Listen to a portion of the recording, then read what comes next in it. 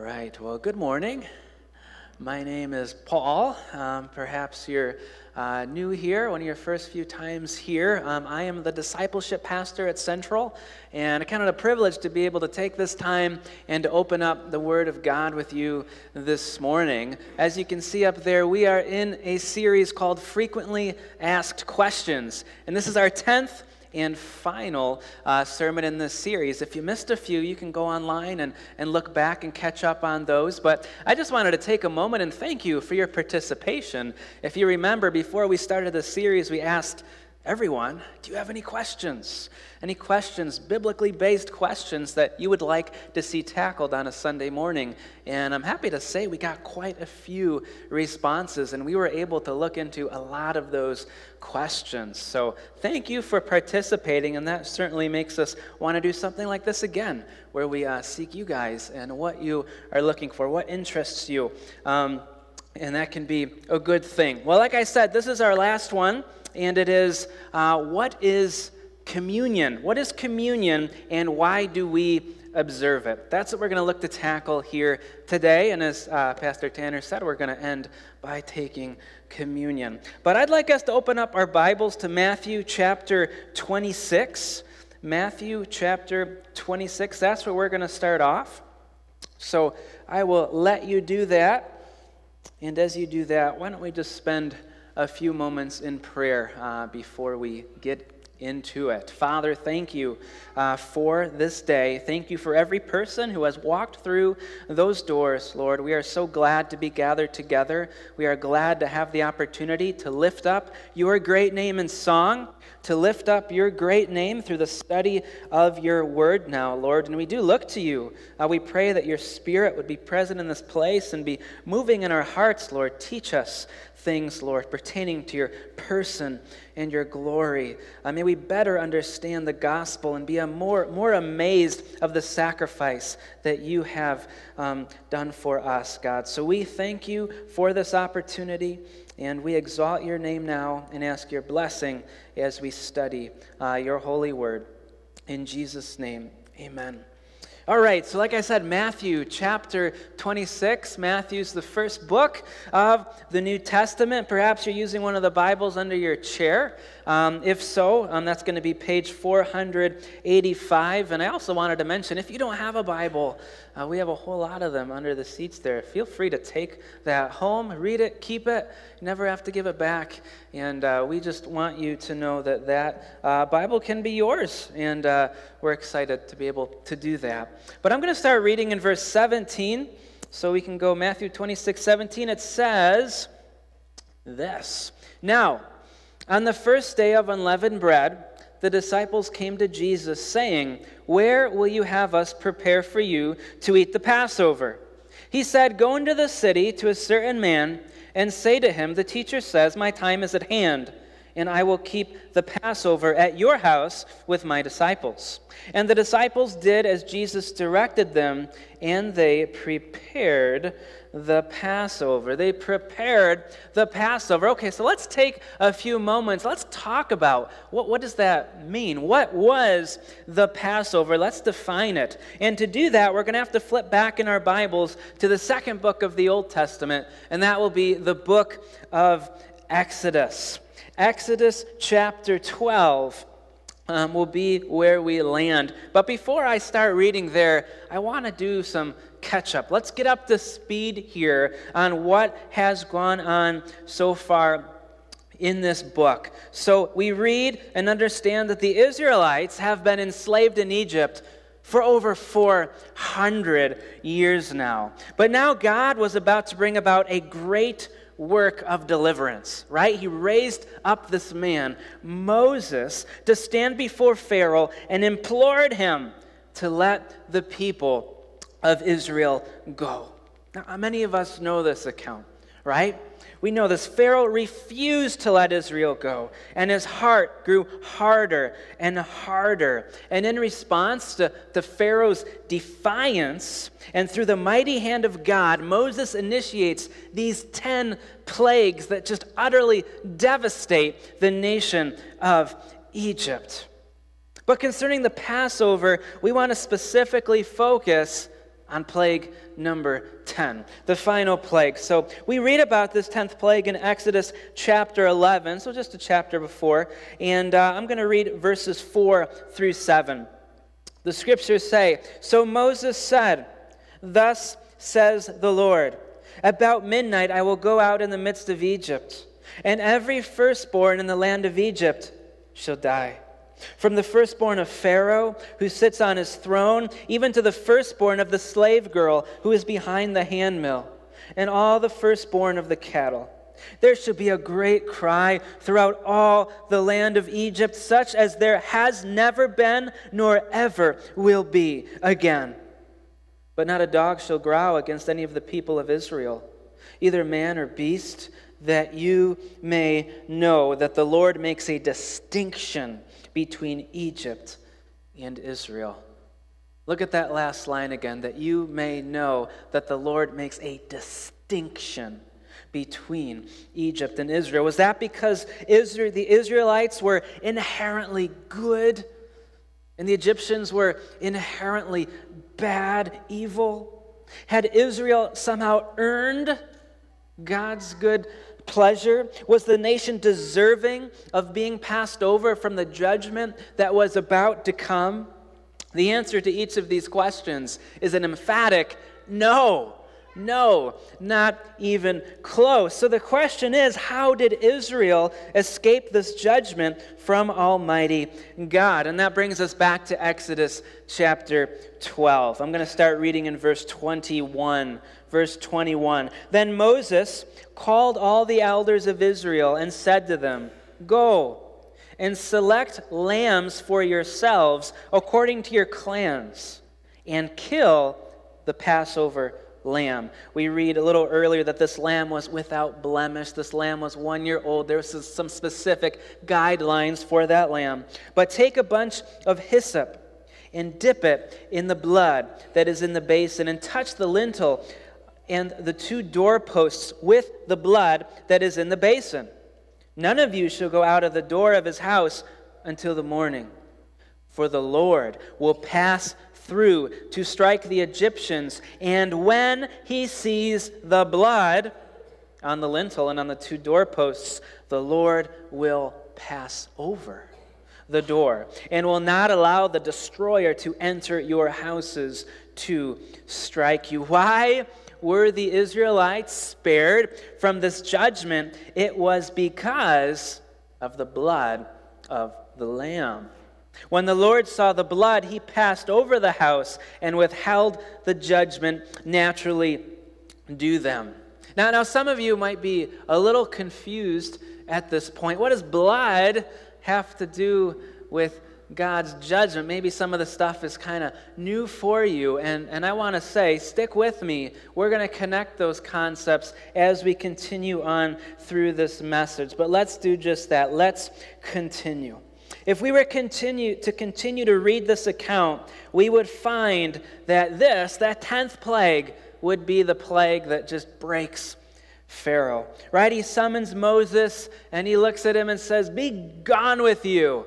Take your people, take your flocks, take your herds, and get out of the land of Egypt." And that's exactly what Moses does.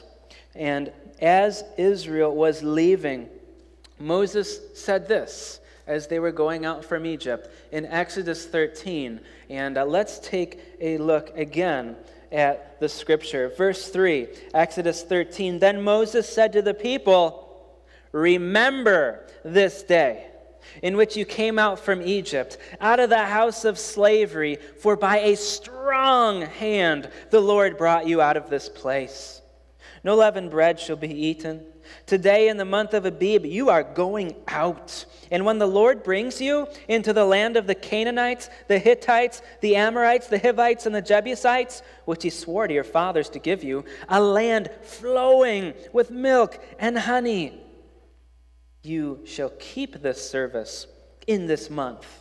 7 days you shall eat unleavened bread, and on the 7th day there shall be a feast to the Lord.'" Jump down to verse 8. "You shall tell your son on that day, 'It is because of what the Lord did for me when I came out of Egypt.' And it shall be to you as a sign on your hand and as a memorial between your eyes, that the law of the Lord may be in your mouth. For with a strong hand the Lord has brought you out of Egypt," right? Out of slavery. "You shall therefore keep this statute at its appointed time from year to year." From year to year. Well, let's fast forward about 1,500 years now, right? Back to Matthew chapter 26. It was that time again. That time of year again. It was Passover. It was time to remember. What are they remembering? Well, it's what we talked about, right? Remember that upon seeing the blood, God's judgment had passed over their Israelite ancestors and smote the Egyptians. It was time to remember God's great deliverance through the incredible Red Sea crossing, which rid the Israelites from the Egyptians once and for all. It was time to remember God's great provision through the manna from heaven. Remember that? The manna from heaven that sustained the Israelites all those years. And it was time to remember God's fulfilled promises, specifically ushering Israel into the promised land, the land that we read about, the land flowing with milk and honey. All of Israel would be celebrating this meal that God, through Moses, had commanded them to come together every single year and rehearse these specific accounts. God wanted them to remember that I am the God who provides. I am the God who liberates. I am the God who rescues you from your sin. I am the God who delivers you from slavery and makes you sons and daughters. I am that God. And don't forget it. Don't forget it. Remember. Now the disciples that we see here in Matthew 26, they would have celebrated the Passover a bunch of times, right?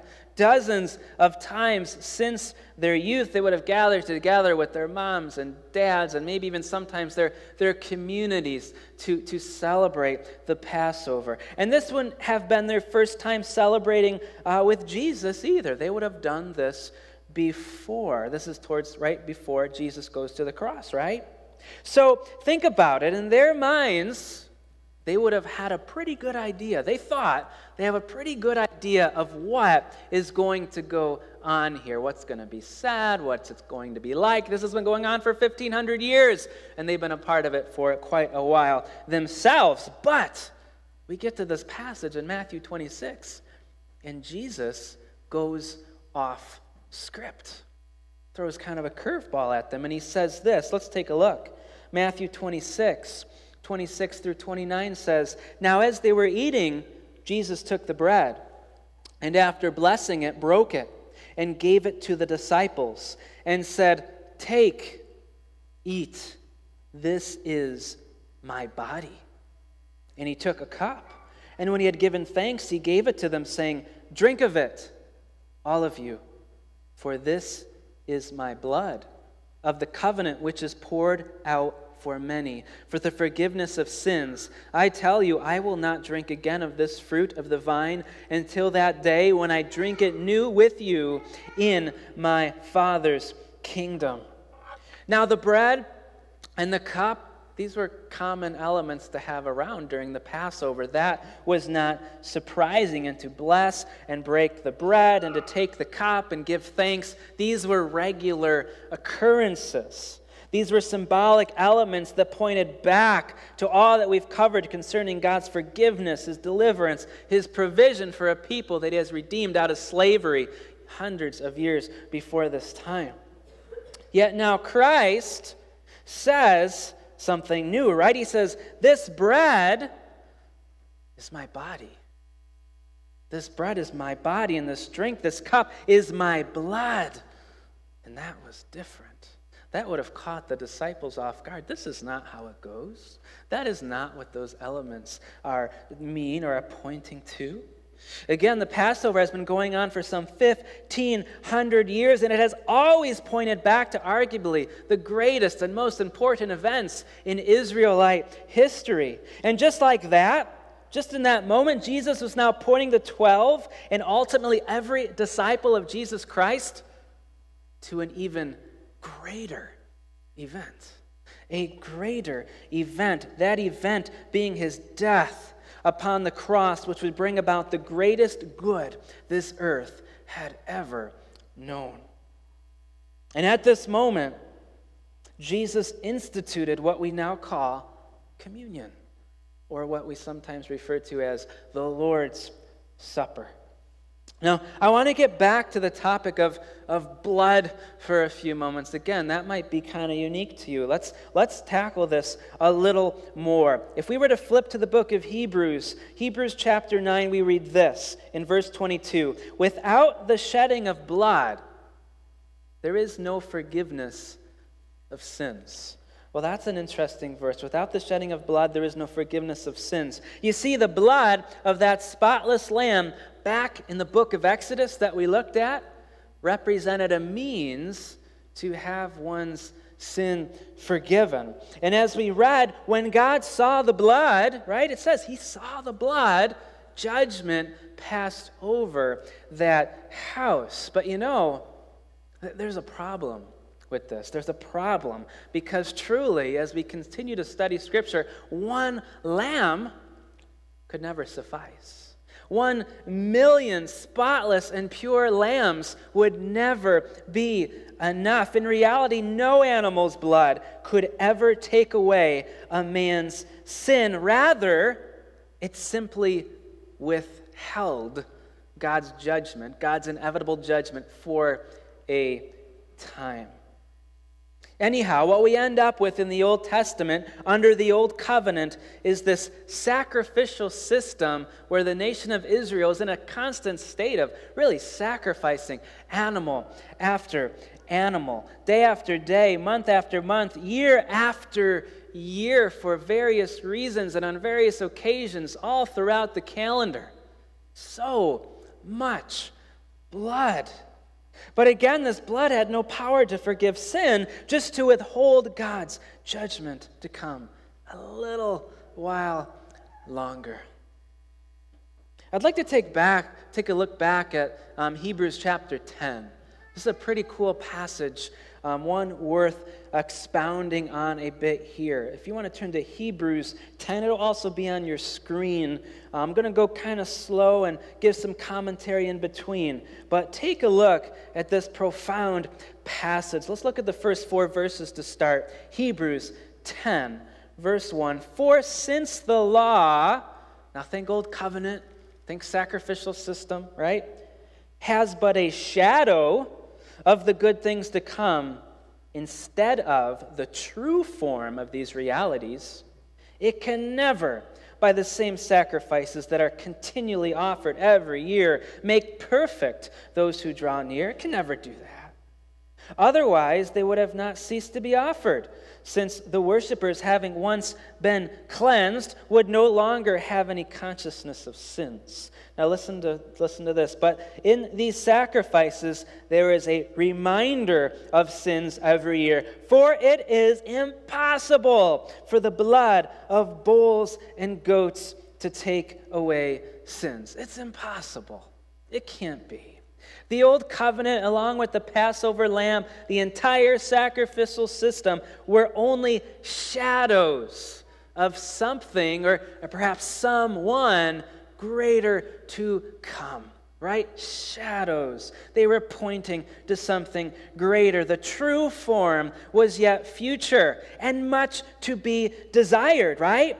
For as long as it was simply the blood of bulls and goats, well, these people would still be in their sin. Let's continue to read here. Verse 5. Consequently, when Christ came into the world, he said, sacrifices and offerings you have not desired, but a body have you prepared for me.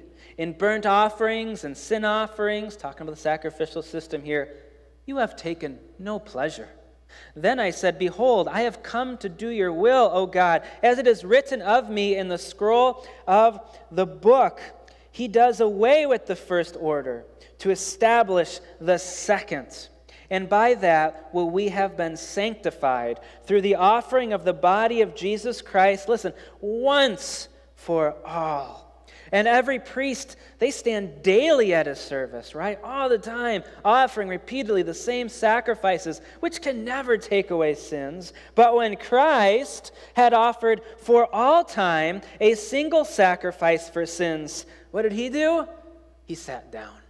He sat down. The work was done. He sat at the right hand of God, waiting from that time until his enemies should be made a footstool for his feet. For by a single offering he has perfected for all time those who are being sanctified. And the Holy Spirit also bears witness to us, for after saying, This is the covenant that I will make with them. After those days, declares the Lord, I will put my laws on their hearts and write them on their minds, this new covenant. Then he adds, I will remember their sins and their lawless deeds no more. Where there is forgiveness of these, there is no longer any offering for sin. Whew, that is quite the passage. There's a lot to consider there. But in essence, the first order, right, the old covenant it's describing, was done away with. And the new order, this new covenant, was established. The old, the sacrificial system, gone. We no longer have to look back at the shadows of the old covenant, right? Rather, now we can fix our gaze, right, on the substance of the new. Namely, we fix our gaze on Jesus Christ. We fix our gaze on him. He is the substance, and his sacrifice on the cross for the forgiveness of sins is our great reality and focus. Listen to how the scriptures define his sacrifice. It says, once for all. Quite a contrast compared to all the animals all year round. A single sacrifice, a single offering perfected for all time, 2,000 years ago and today, for all time who are being sanctified, those who are being sanctified. Now, this is an incredible reality. This should cause us to rejoice. And look, let's connect the dots here. Look what it says in 1 Corinthians 5:7, which sums it up beautifully, right? For Christ, our Passover lamb, has been sacrificed. Christ is the substance. The lamb in Exodus was the shadow of something greater to come. The lambs in Exodus 12 and the animals for the next 1,500 years were mere shadows, pointing us to the Lamb of God, pointing us to Jesus Christ, our Lord, our Passover lamb. Jesus is our means to genuine, to true, to complete forgiveness of sins. Jesus is our guarantee that the final judgment of God to come upon the world for all the sin of all time, that we, through Jesus, his judgment will pass over us because of the blood that is accounted to our lives. Jesus' blood. Let's go back to Matthew chapter 26 for a few moments here.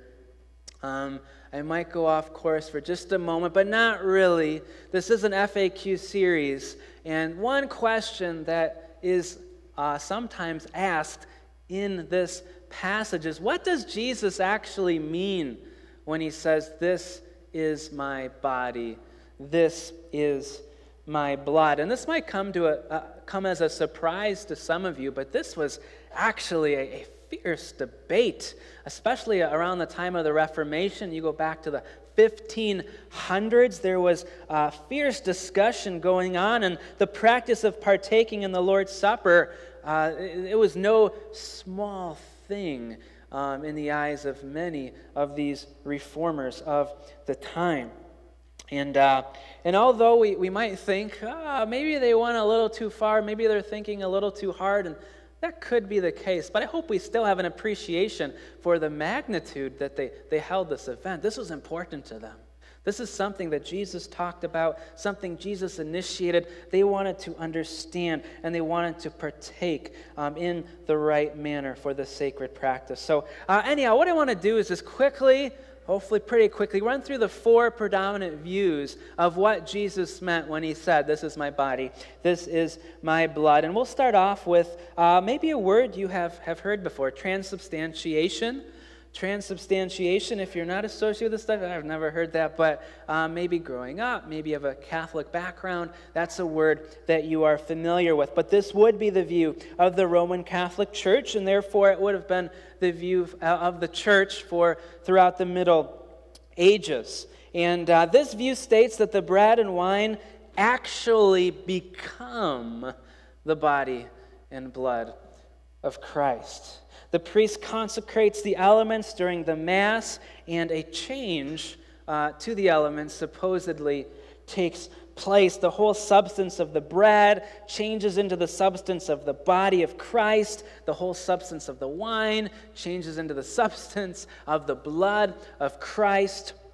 And I don't want to go too much deeper into this, but I got reading and wrote stuff down. But it looks like this goes back a bit. And this view seems to actually have been shaped by the philosophy of Aristotle. And let me just say some quick notes on that. But listen to this. In his attempts to define reality, Aristotle, or going back ancient Greece here, made a distinction between what he referred to as the essential and accidental properties of an object. So what Rome did here is they said the inner core, the innermost core of the bread and the wine, that's what changes into the body and blood of Christ. Even though the physical properties, right, what you see, what you would touch, well, they don't change. Their appearance would remain the same. So that's why, it's changing into flesh and blood. It doesn't look like it. Well, they say, it's not going to look like it. It's the innermost part of it is changed, not the outside. Now, this is not the view taken by Central Baptists, and we have some responses for someone who may hold that view, or for the Catholic Church. We would say that view fails to give sufficient weight to the symbolic character of many of Jesus' statements. Jesus did say, "This is my body, this is my blood," but he also in other passages said statements like, "I am the true vine. I am the door." He used symbolic language like that often. The symbolism can be seen throughout the gospel.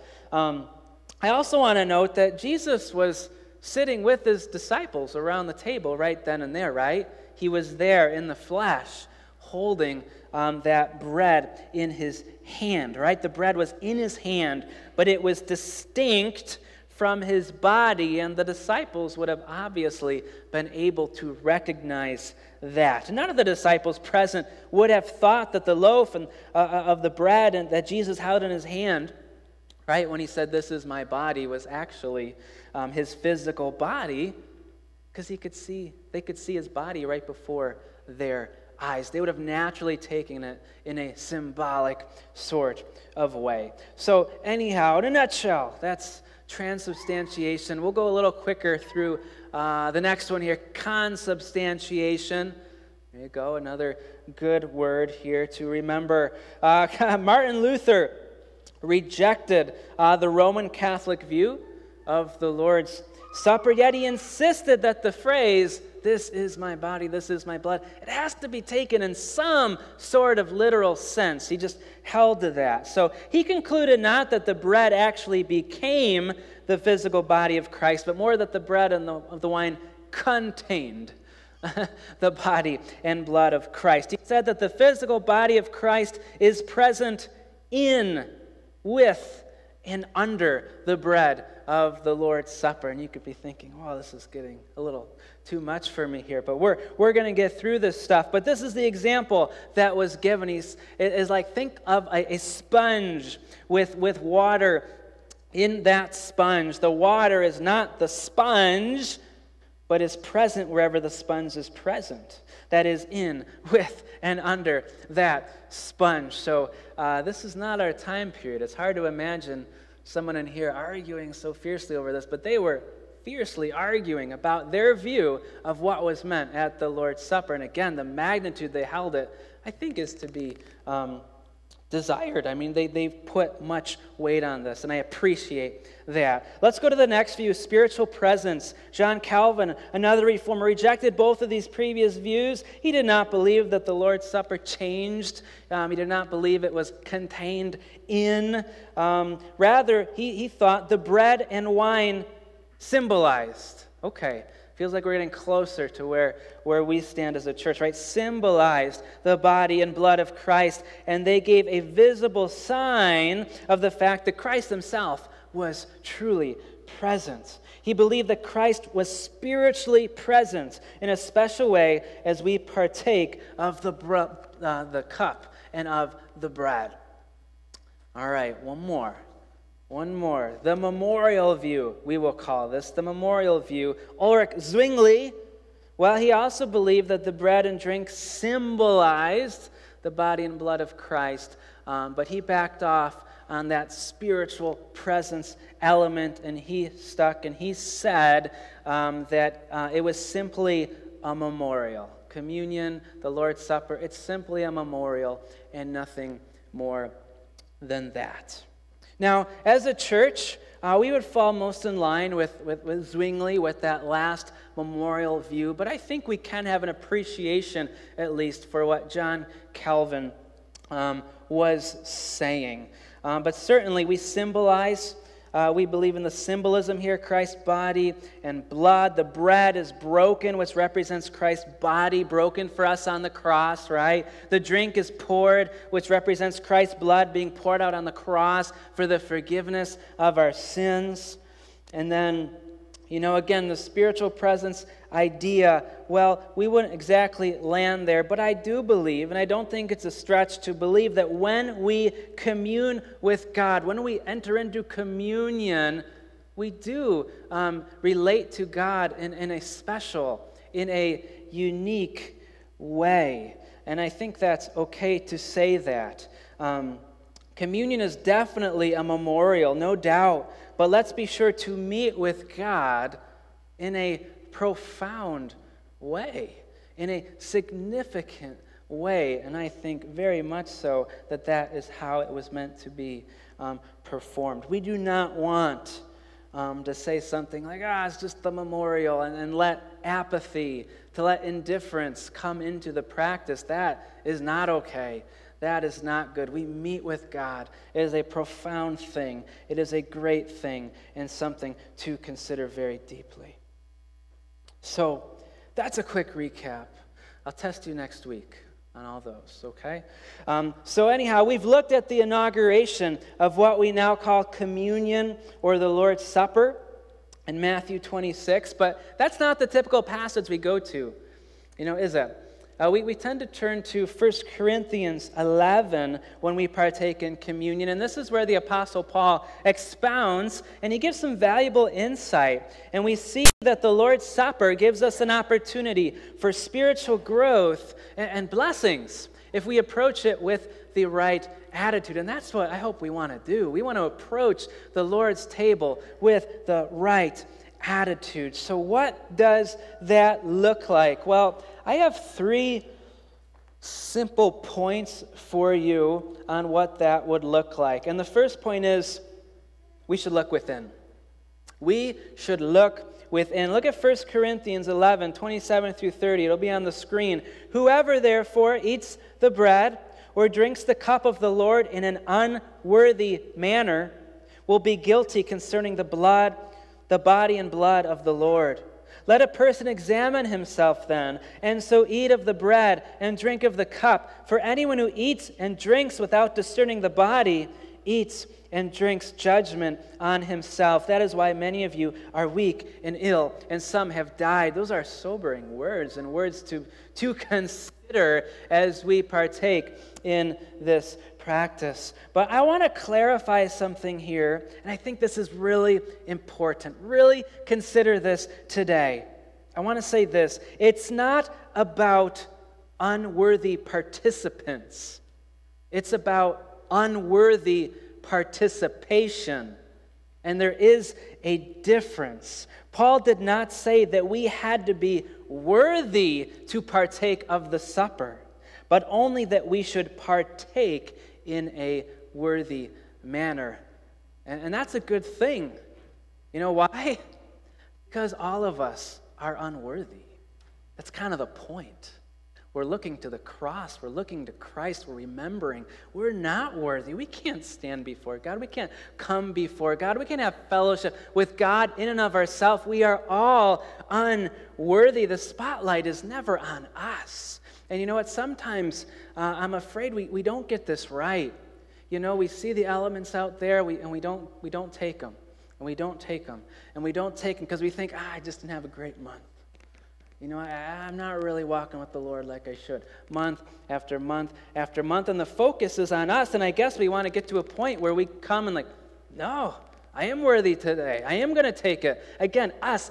I had a good month. That's not what it's about, right? It's about Christ. It's about His finished work. We understand that we are unworthy. We are all unworthy. But we're going to strive and we will take it in a worthy manner.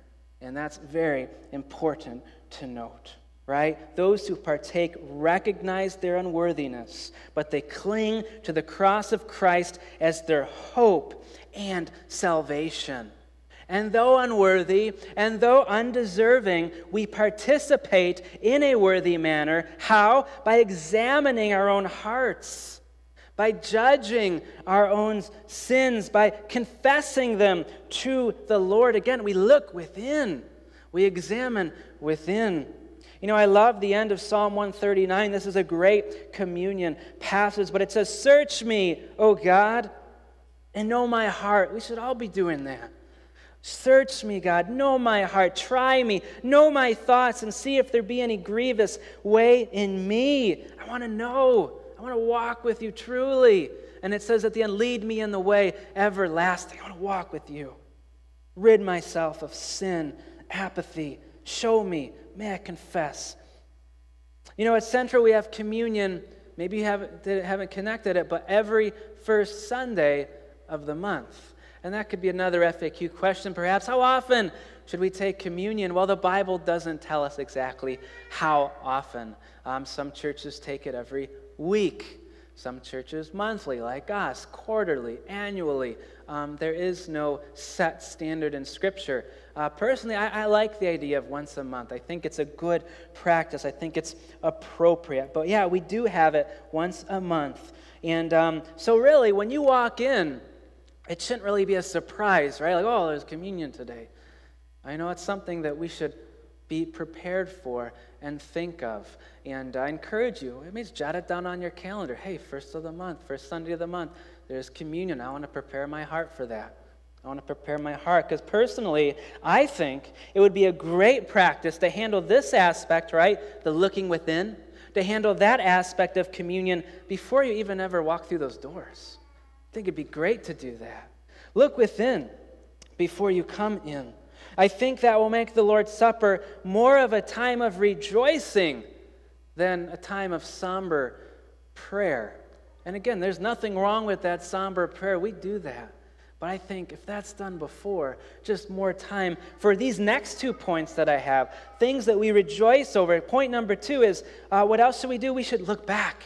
Right? We should look back. The broken bread reminds us of Christ's body given for us. The cup reminds us of His shed blood. We remember Christ's sacrifice on the cross. We look back.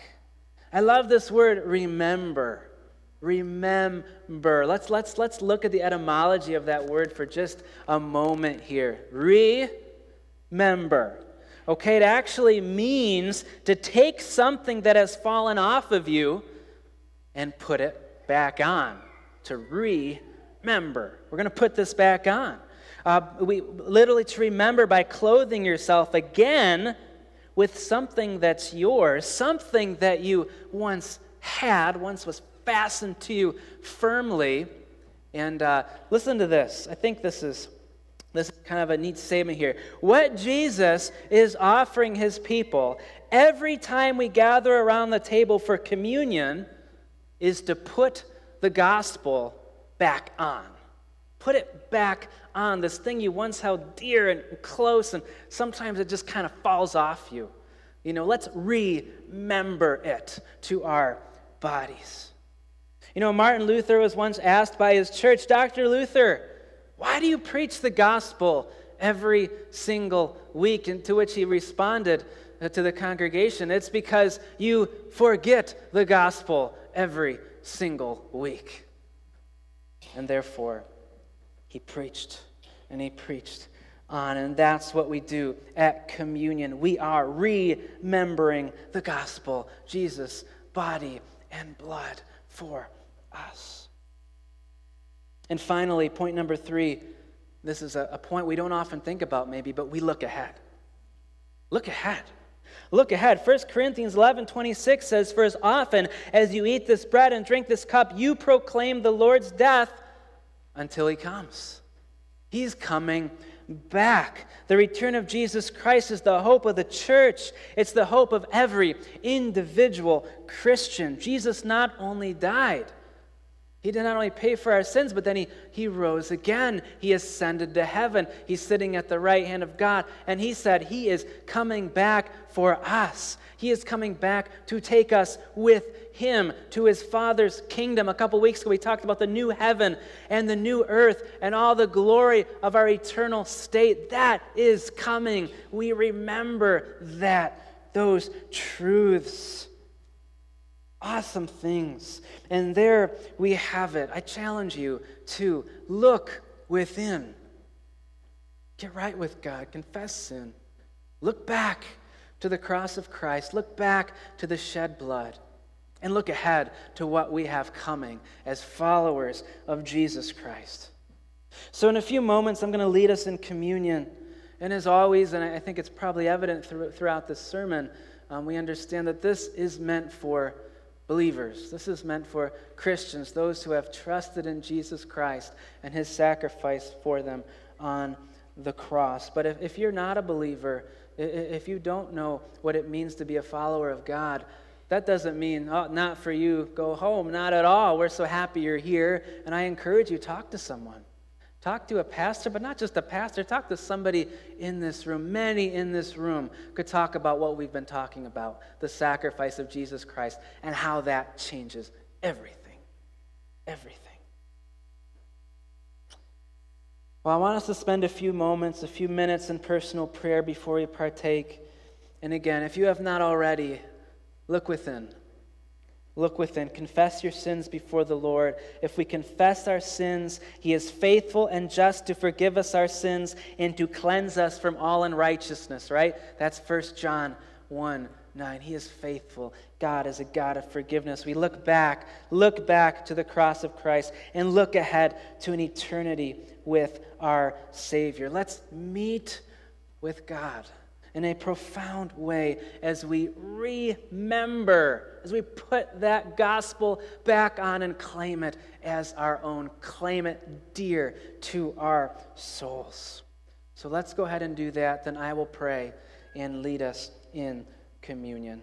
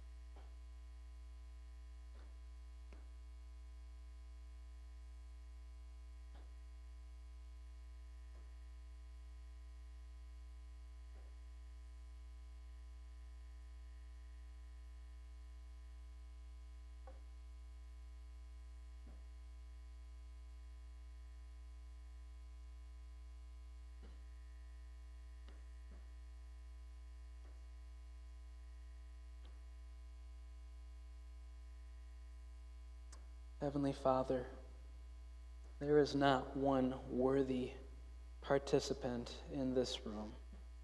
We are not deserving of your great sacrifice. We are not deserving of your astounding love that you have displayed for us on the cross. But yet, Father, we want to partake in a worthy manner. We want to confess and forsake the sins that have overtaken us, Lord.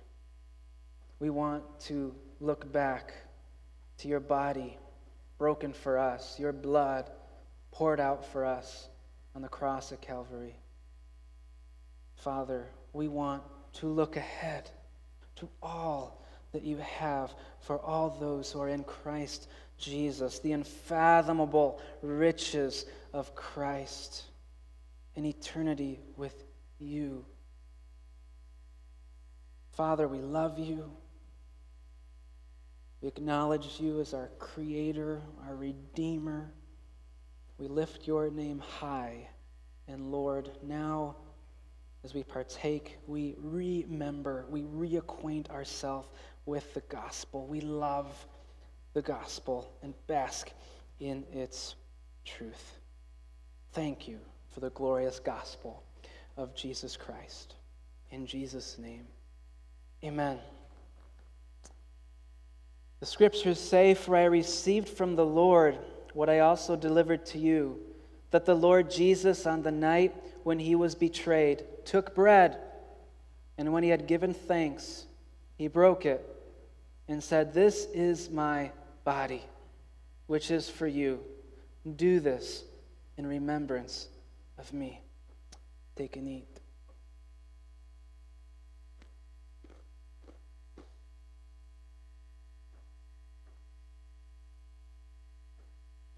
In the same manner, also he took the cup after supper, saying, "This cup is the new covenant in my blood.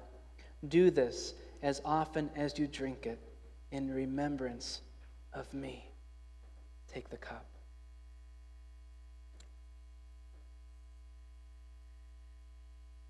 For as often as you eat this bread and drink this cup, you proclaim the Lord's death until he comes.